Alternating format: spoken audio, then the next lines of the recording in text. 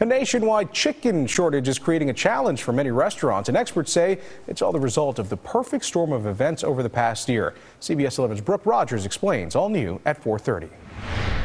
Supply and demand is like the chicken and the egg, but in this case, it's the chicken that's getting all of the attention. We just don't have quite enough chicken to meet the sudden demand. Dr. Sufal says the poultry industry slowed down production when COVID hit, but now chicken and the economy are hot again.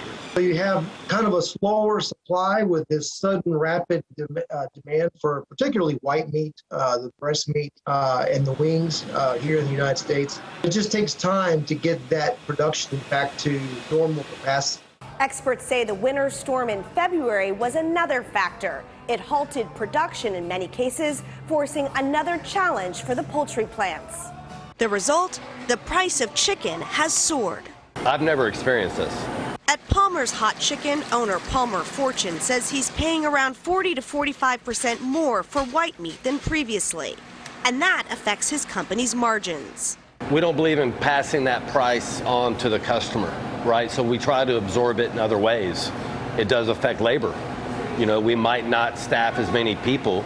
He says he tries to get creative, offering specials, for example, on the higher priced items.